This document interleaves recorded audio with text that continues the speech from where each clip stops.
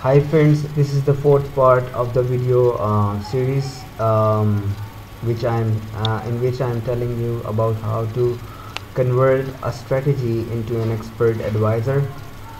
And what I have done here, I have completed the expert advisor, um, and I have written all the code required to make this expert advisor. And now I'll explaining you the code right here.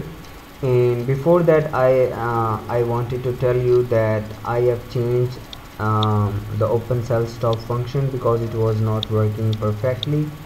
So I have made certain variables. So I have added some checks, printed some error things, and all that crap. I can't teach you and explain you this code because time is running out, and this expert advisor has taken longer than I have expected it. And I have also written the buy stop function, and I have changed certain some code in here, and I have written it again because that buy stop function which I have told you previously was not working fine. So I have made certain checks, certain things in here to work it properly. Now it works perfectly. So now what where we were left, we were left in here. We were having an if condition and the two functions inside it. So what was the problem in here? When the time equals the time to enter the trades and the order totals are less than the amount we have specified in there, it opens a buy order and a sell stop order, and it keeps on placing that trade for an hour. Okay, so what I mean by that, I mean that if you were about to place one buy and one sell stop order in this candle, let's say it's the fourth candle, let's suppose it's the fourth candle, and what happens here, let's say this is the candle. Okay, what happens here, it keeps on placing one buy and one sell stop order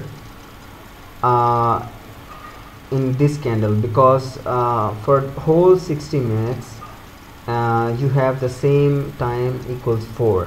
Okay, so the time is 4, and that's why it's keep on placing trades.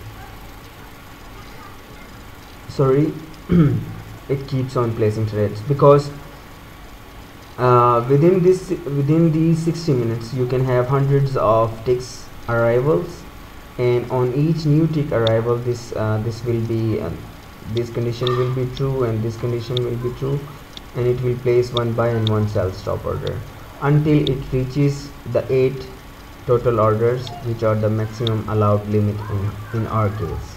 Okay, so what this, if we left here, it will place 6 orders, one buy and one sell stop, then again one buy, one sell stop. It will mess up. Okay, so what I did to solve this problem, I placed an if condition in here, and what this condition does, it checks the total orders. If they are 0, that means if there are no single trade in here, that means we are running this expert advisor for the first time. So it will place a buy order and a sell stop order, and that's all if there are 0 total orders. Okay, once it does that thing, then now you have 2 orders on your trade window.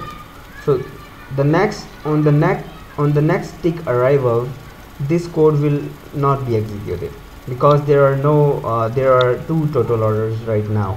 So 2 does not equal 0, so this condition will be false. So what next thing I did here to solve the problem of if we are placing a trade, if we have placed a buy trade and a one sell stop trade right here, and if that sell stop order becomes a market order, we have to place another buy stop order right there. Okay, so we have placed a buy order and a sell stop order. Sell stop order become a market order, and we have placed a buy stop order right there. Say for example, we have placed a buy stop order and it didn't become a market order until that time. So what we are having in here, we have a buy order and a sell order in here, and there are no pending orders there. So how I solve this problem to place another buy stop order? I solve this problem by counting the total number of pending orders, and for that I have made a function in here which counts the total number of pending orders, which I have written here. How I written this function? I made a variable call and I have set it value to 0, and I used a loop which iterates from 0 to orders total, and it selects one first order and it checks whether it's pending or not. And one little tip for you: if order type is greater than op_sell, that means the order is a pending order. Okay, so it keeps on iterating from 0 to from this order to down here if there are pending orders too. If there are some pending orders, it will come here, here, here, and here, here, here. Okay, so it will count all the pending orders and return that pending orders back to here where it was called, and it will assign that number to this variable count. So what I did in here, if count equals 0, that means there are no pending orders at that time. If there are no pending orders at this time, that means our market order, or sorry, our pending order has become our market order. So it's time to place a pending order. Okay, so what I did here, I have selected the very last trade. Okay, so in our case it's sell trade, because suppose this trade has not been placed yet, so it's a sell trade. And what we did here, if the last order which is being selected by this code right here, if its type is buy, then open a sell stop. If its type is sell, then open a buy stop, and this code will do the thing for you. So this order is a sell order, so it will this expert advisor will place a buy stop order here. So in the next case, if market goes against us and that very buy stop order becomes a market order, like here, this is just for example, like if our buy stop order becomes a market order, then this code will be called again, this function, and it will come inside this code and it will check the pending orders, and there will be no pending orders at that time. So it will place the count in here. The count is 0. Yes, it is 0. It will select the very last trade. Now it's a buy trade, so it will check the order type, it's buy. Okay, yes, it will place a sell stop order, which this expert advisor really does, and that was our requirement. So let's go ahead and test it, and I'll show you the problem with this code. The problem with this code here, I have tested it with euro-dollar pair, and the problem with this code is that it works fine in the beginning. Well, it places a buy order and it places a sell stop order at the same time above 50 pips. Well, it's not 50 pips, but it's 53 pips, which you can the 3 pips comes from the spread. If you have lower spread, you can it will be less, but let's see, let's assume that this value is correct. Well, 50 and 53 does not matter a lot, so I won't be going into the code and changing it to a 50. Anyways, when the market order, when this pending order becomes a market order, which is here, it become at 4 o'clock this order was placed, and at 16:47 the market goes against us, and this pending order becomes a market order sell. At this time, this expert advisor should place a buy stop order, but it does not place a buy stop order at this time. When it places a buy stop order, it places at the next day at the specified time, which we have specified above here. Okay, why it is doing that? Because we have written the condition above here that to open only at this time, when this time equals, when the current candle's time equals the 4. In our case it's 4, so all this code will be executed when the time will be 4. Okay, that's why it's placing at that time. So we can actually tackle this problem by just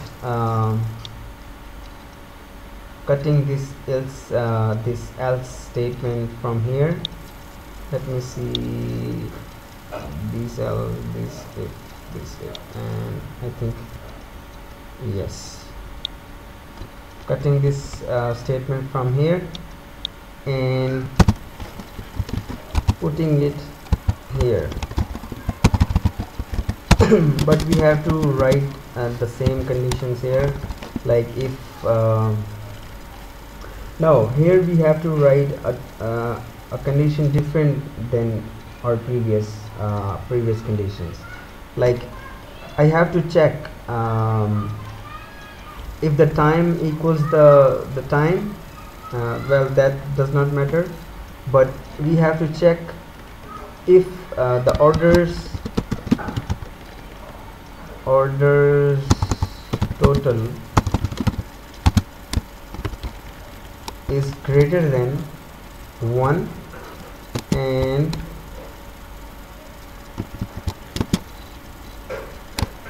orders total should be less than or equals to total orders. If this condition satisfies, we come inside and paste that else code without else, and just save it, compile it, see if we get any errors. No errors. Go ahead in here and test it once again. So now here you can see it places a buy order and a sell stop order at the same time. Here you see the lot is 0.1, which was our lots, and the sell stop order was placed at 4 o'clock at the same time, and its lot is 0.6 because we have set our increment 0.5. The increment factor we have set here is 0.5. So it placed the sell stop order. Then when the sell stop order becomes a market order, it places a buy stop order. Okay, and with the higher lots, it increases the lot by 0.5 and it does the job. Now what next? The market is ranging and the buy stop order becomes a market order at 14.14, and at the same time it places a sell stop order with the lots increased by 0.5. Sell order becomes a market order and it places a buy stop order at the same time when sell stop becomes a market order with the lots increased, and buy and sell and so on. And here you see our first order hits the take profit value here, and all the next things it closed on at the stop of the period, because I have tested it from January 1st to 16th January. So this is all for this tutorial, and I hope you have learned something. You have now learned that if you got a strategy, you can convert it to an expert advisor. I have written all this code for you. You can go through the code and understand it and practice it, improve it, and use it. And the last thing what I want to do here, I want to say to you that whenever you got a project like this in which somebody has asked you to make certain expert advisor for you, you have some basic steps to follow to solve to find a solution to that problem. The first step is that you go ahead and read the problem, understand it, what is asked. The second step is to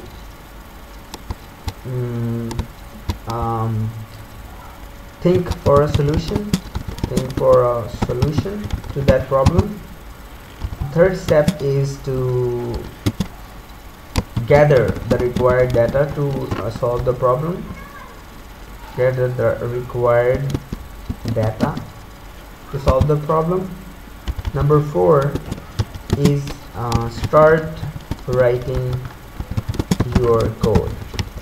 Okay, and the next thing comes here that test and debug your code, and the final step is to improve it if you want to. So these are the 6 basic steps from starting with a problem which is asked. Read the problem, understand it, whatever the problem, whatever the solution, you have to find it. You have to understand the problem first, then think of for a solution about how you can solve it. The third step is to gather the required data you need to solve this problem. I have in my case the data was these functions, the buy stop, the sell stop functions. And then start writing your code. After you write your code, test and debug your code, look for any errors. If you have made some mistakes, try to improve it. If you are stuck in a problem, you go ahead and try different methods and look for a different approach to solve this problem. And the final step is to improve it. Improve it means that if you think this code does not work very well in getting you some profits, so what you can do here, you can go ahead and find make it some better, try improve the technique which you were asked to make an EF from, and then you can improve your code and make very good expert advisors. So I think this is all for the tutorial. I hope you have learned something. It took a while for me to write this code. I started in the morning and it's evening here. I mean, I was stuck in these there were little mistakes in here, but it takes lots of time to think of a solution from that. Well, George, it's all done for you. God bless you and take care. See you in the next videos. Thank you for watching my tutorials, and make sure you save it and compile it before you start using it. Okay, thank you for watching your video. See you next.